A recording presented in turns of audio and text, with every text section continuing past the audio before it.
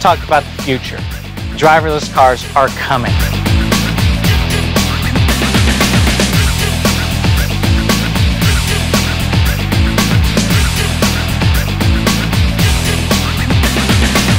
Lance Williams, VP of Marketing at ON Semi, one of our Empowering Innovation sponsors, is here to give us his perspective on the challenges of connected and driverless vehicles. Hey Lance, so what's your vision of the future of connected and driverless cars? Grant, at ON Semiconductor, we see a gradual adoption of these technologies, moving over time from luxury vehicles to mainstream vehicles. Regions such as Europe, the US, Japan, and Korea lead the way. By the way, the transition is already happening with semi-autonomous vehicles on the road today. For example, technologies like lane departure warning, park assist, and Wi-Fi are all seeing adoption in the vehicle. How's ON Semi addressing the challenges of this new technology? With our vast portfolio of automotive products, we participate heavily today in virtually every application in the vehicle. Moving forward, we'll continue to invest in technology and products such as imaging, power management, and vehicle networking, all of which will be key to supporting connected vehicles and autonomous driving. How are we going to interact with our vehicles and our environments in the future? As in the past, our interaction with the automobile will change over time. Today, all the vehicles on the road are equipped with passive safety devices. These are items such as seat belts and airbags, features that are for protection of the passengers during an accident. However, we're now beginning to see light vehicles with active safety options, systems that are used for the prevention of accidents. Active safety systems include items such as adaptive cruise control, automatic braking, lane departure warning, and park assist.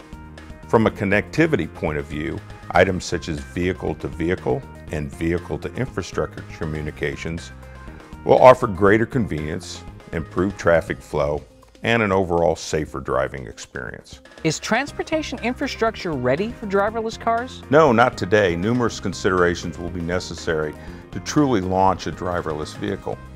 These challenges will come from areas such as the ability of the vehicle to operate during a variety of conditions. Night driving, for example, is far greater challenge than driving during the day, for example.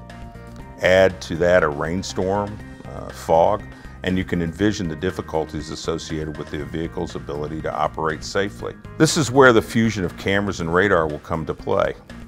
Beyond these challenges, the ability of the vehicle to read signs, recognize traffic signals, or something as simple as keeping your car in the proper lane are all items that must be addressed. Do you think consumers will want to buy driverless cars? Yeah, of course they will.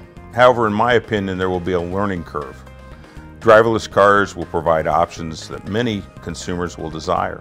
It will not only provide the consumer a safer vehicle, but it allows for improved productivity and a more well-rested driver at the end of your trip. Driverless in mind does not mean 100% driverless. This experience will be available as desired.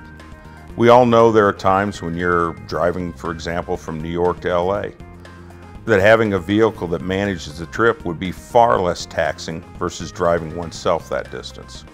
The driving experience will still exist.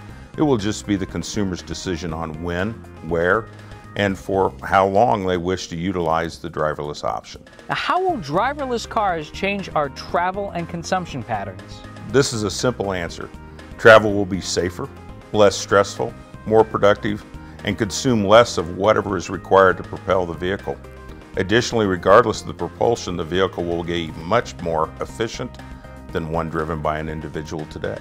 So how is ON Semi helping engineers solve problems in this driverless car arena? At ON Semiconductor, our sales and applications engineers work directly with our global tier ones and the automotive manufacturers by providing not only product support, but applications and system knowledge via our solutions engineering centers in the US, Germany, Japan, and China.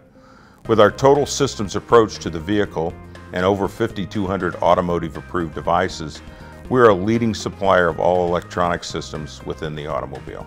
All right, Lance, how is ON Semi helping auto manufacturers build a better ride? As one of the top 10 automotive semiconductor suppliers in the world, ON Semiconductor provides a myriad of products and solutions to the global automotive market.